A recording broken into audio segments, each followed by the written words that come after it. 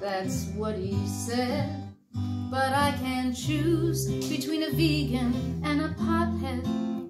So I chose you because you're sweet, and you give me lots of loving, and you eat meat. And that's how you became my only man of the hour.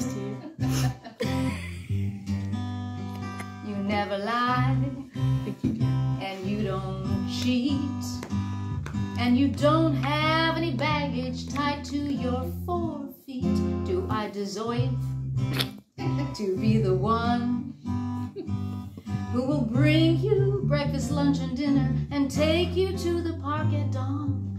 Will you really be my only man of the hour? I messed up.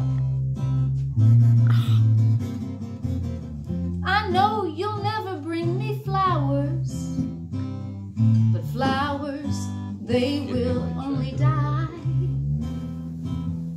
And though we'll never take a shower together, I know you'll never make me cry.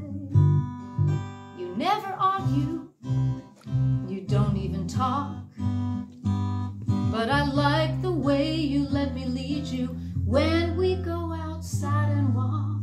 Will you really be my only man of the hour? My only man of the hour.